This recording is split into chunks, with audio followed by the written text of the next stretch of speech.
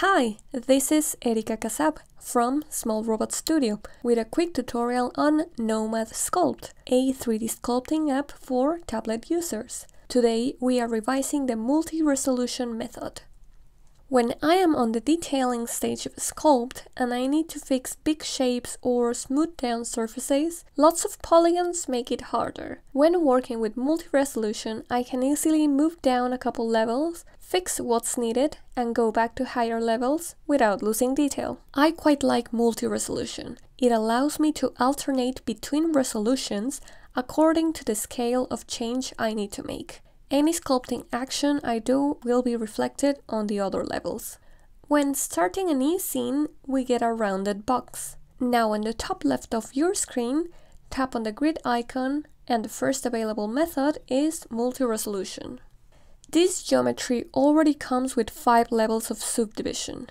I'm gonna turn on the wireframe with this icon in the bottom, and let's see what happens when I scroll down.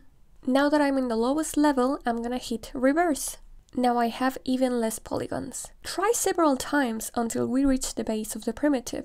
See, I told you this was a rounded box. Now hit on delete higher and all the levels higher to where I am will be deleted.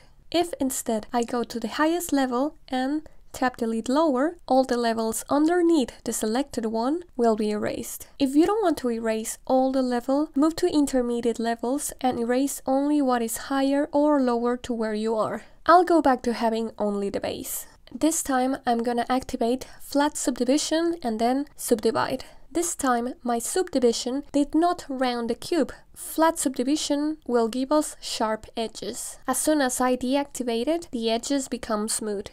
The number of subdivisions we can create depends on the capabilities of your tablet. When the number is fairly high for your device, you'll get a warning. When you hit this point, but you need more detail, you should consider other remeshing methods. Let's say we have a mesh with triangles, like this icosahedron. I can choose to subdivide it with quads, meaning faces with 4 vertices, or by ticking, keep triangles, I'll subdivide it with faces of 3 vertices. The tools that affect the topology of an object will take the current multi-resolution level and delete the others. These tools include other methods for remeshing. After a voxel remesh, I can create new multi-resolution levels, but only going higher, not lower. Other sculpting tools that modify the mesh are the trim tool and the split tool. These tools make pretty cool shapes, so if you're not ready to lose the multi-resolution, use project instead. Pretty much the same result without changing the mesh. A couple final notes. Up to December 2020, multi-resolution cannot be saved. When you open a scene, you will be on the resolution you last saved. So make sure you save on the highest level for potential detail loss. At least for now. According to the developer, these features are on the works. Alright, I'll see you soon with a new video. Happy sculpting! That's it for this tutorial. If you find it useful, make sure that you leave a like so other people can find it.